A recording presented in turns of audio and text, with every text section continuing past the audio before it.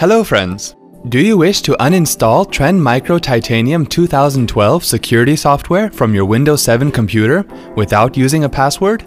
Here are the steps to do so. First of all, create a system restore point before starting the process. To do so, right-click on the computer icon on the desktop and then click Properties. On the System window, click System Protection in the left pane. On the System Properties window, click Create under System Protection tab. Type the name for the restore point and then click Create. Wait for the process to complete and then click Close. Click OK and then close the system window.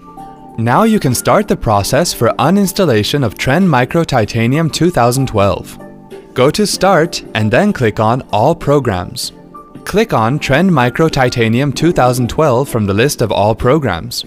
Click on Trend Micro Diagnostic Toolkit from the list that appears.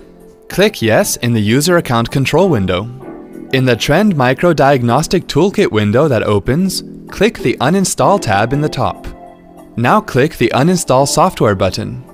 Click Yes when asked to confirm the uninstallation. Wait for the uninstallation process to complete. Click Yes when prompted to restart your PC. Wasn't that quick and easy? Thanks for watching.